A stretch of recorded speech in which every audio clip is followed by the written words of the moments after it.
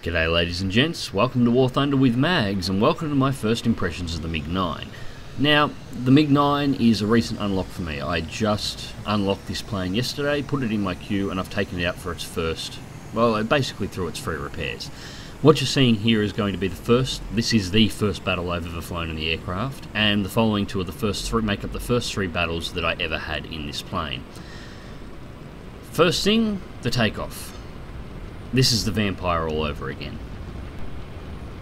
As you can see, 110, 130, 140, 150. My SUV would out-accelerate this plane down a runway. It's so slow, and it runs into the same issue as the Vampire does. It barely gets, at least in its stock form, it barely gets enough airspeed up to be able to take off before it runs out of tarmac to try and get the plane off the ground on.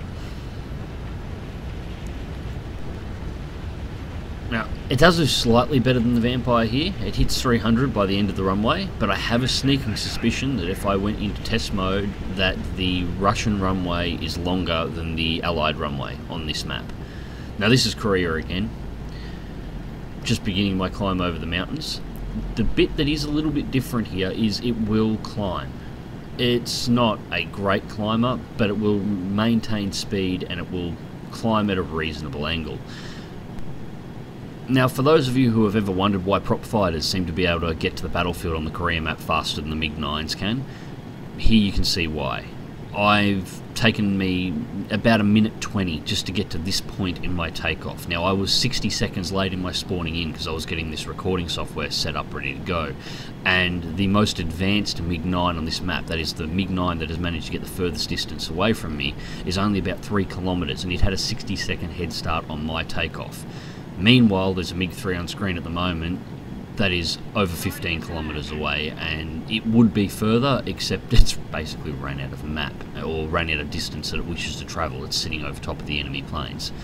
And this is the big problem that I seem to have encountered with the MiG-9. It's not a bad plane.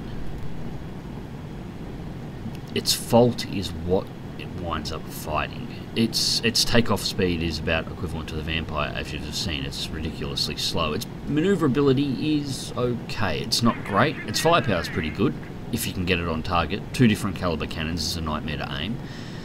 Its roll rate is about average. Its speed is about average. Its energy retention is about average. There's nothing spectacular about the aircraft. But I can tell you that this match here is nothing special for the kind of matchmaking that the MiG-9 gets. This is basically what happens every battle that I've flown it so far, and I've flown this plane out of free repairs now. I've had almost 20 matches in it. Every single battle you wind up with F-86s and MiGs. The F-86s and the MiG-15s go to the centre of the map and promptly kill one another and everything around them, and you basically rock up to the party late.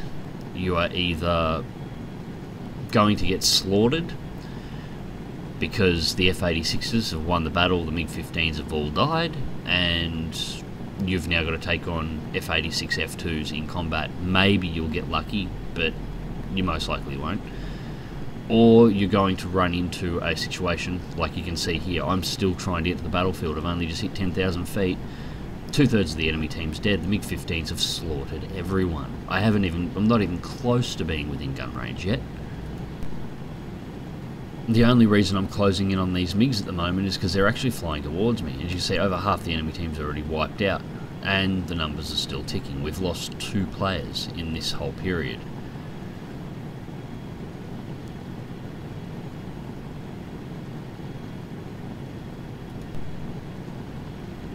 Now, this was a complete, utter and total slaughter, this match. All the enemy aircraft that have been wiped out so far have been the enemy's F-86s. All that's left is F-9Fs and F-80Cs flying around the battlefield, and just look at the swarm. I've got to put this thing into a steep angle dive and get away all of the energy that I've built up, all the altitude that I've built up, just to have a chance of maybe getting to fire the gun before this match ends. And that's all I am trying to do, get a chance to fire the gun before it's over.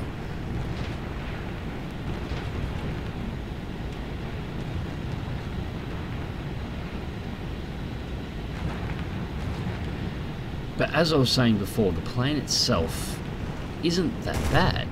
It feels nice to fly. It's too slow for the engagements that it keeps getting itself involved into. It cannot get to the fight before the fight is over. All the important things have happened long before the MiG-9 has got even close to the section of the battlefield it needs to be in. It's meant to be an interceptor, but it simply cannot intercept anything. Now, historically the MiG-9 wasn't particularly fast, about 900 kilometers an hour with its max speed. Its engines only had 1,800 pounds of thrust each. They were basically reverse-engineered versions of the Me-262's engine, bolted down the centre line of the chassis. It does have two though, so that does equate to over 3,000 pounds of thrust total.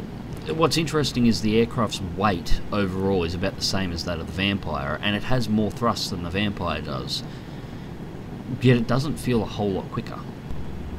Manoeuvrability and the damage model are two other things I was expecting more from this plane on as well.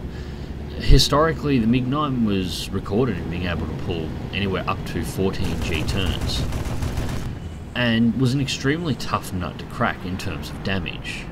However, as you can see here, I'm barely achieving a G in most turns, and that is full elevation, and a simple hit causes it to explode and fire, and that wasn't a lucky shot.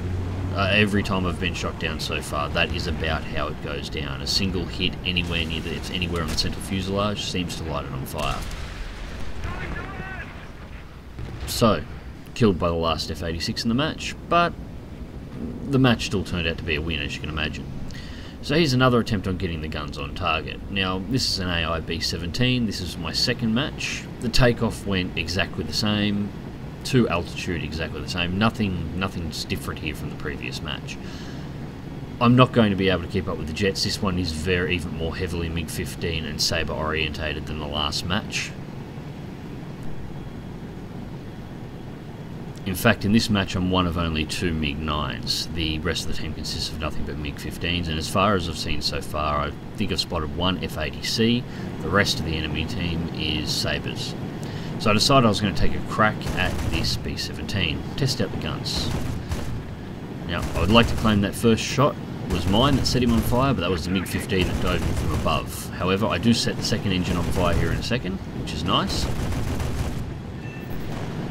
And there's somebody who actually knows how to aim the MiG-9's guns. This is the problem with having multi-caliber weapons. I was getting hits on the fuselage, but the 37 shell wasn't striking. It was only the 20mm that were making the hits. That second MiG-9 late that came in was somebody who's obviously got more experience with shooting the guns than me, lined up the left-hand side engine, pulled the trigger, and immediately just sheared the wings straight off the aircraft. So its firepower is good, but it will take some learning to actually get all three cannons to hit the target at the same time. Historically, this was actually a real problem for MiG-9s and MiG-15s in the Korean War. There were multiple reports all the way through the war from F-86 Sabre pilots, Shooting Star pilots, and Panther pilots of being engaged in combat with MiG-series aircraft and watching shells go flying above their plane, watching shell traces go below their plane, but nothing ever striking home in the middle. Now, historically, this plane did have a major fault, which is why it was replaced so quickly with the MiG-15, and it wasn't just a performance issue. The plane itself could actually kill itself by firing its own guns. It wasn't a recoil issue, but if you look at the front of a MiG-9, the guns are mounted directly in front of the air intakes. What would actually happen is when the pilot fired the cannons, the gases that came from the projectile round in the gun, the actual propellant gases, would get sucked inside of the turbine and would immediately cause flameouts in the engines. The MiG-9's engines cannot be restarted in the air, so once they have been flamed out, the plane has to try and glide in, and its glide characteristics were not brilliant. With the engines off, in almost every case, the MiG-9 killed the pilot, or at the very least destroyed the aircraft. It was unsalvageable. However, that is the type of fault that I would not expect Gaijin to have to try and model. Many aircraft that are in the game at the moment had these sort of faults that it wasn't anything that the pilot could do about it. It was a design flaw of the aircraft.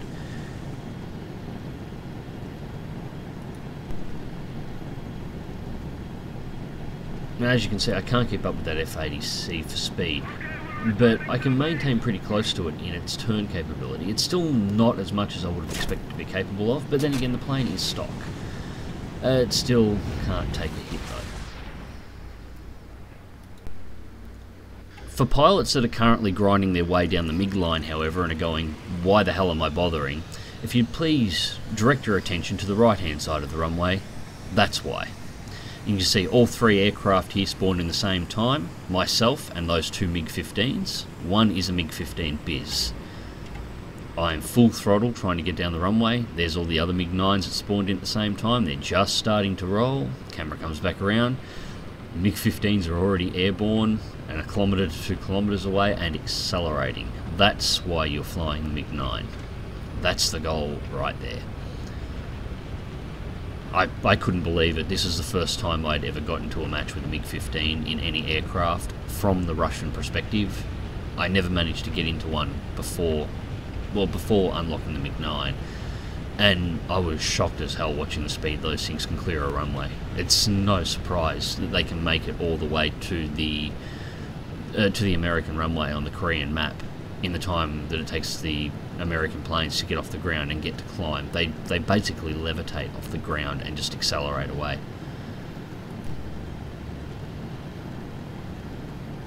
So trying a different angle this time, takeoff speed was a little bit lower, but trying to get into the sky a little bit faster and at least head in the direction.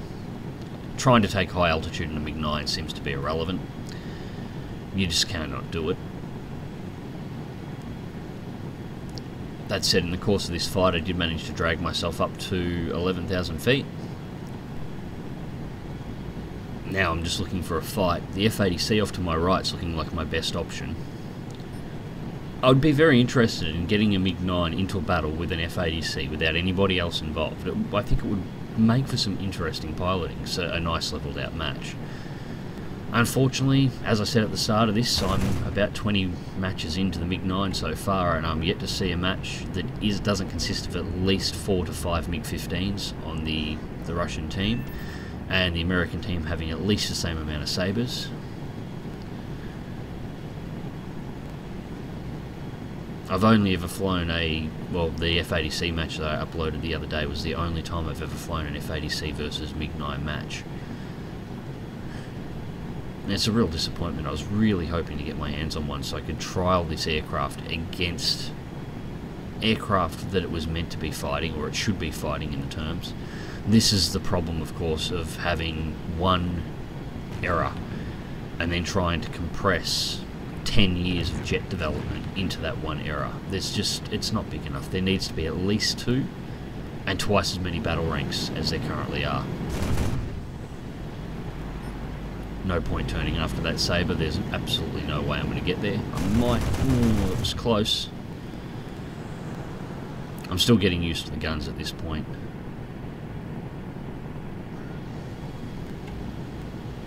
Full flap to pull up and try and arrest my speed. And this is the problem with getting into fights with F-86s. They can just spiral around and shoot you, and there's nothing you can do to counter them. So, the MiG-9. Hopefully it'll get better with upgrades. I will keep you informed. Other than that, the MiG-15 is at the end of this line, so there is hope. Hope you've enjoyed. Click like if you do. Subscribe if you want to see more. Fly smart, fly safe, and I'll catch you in the skies.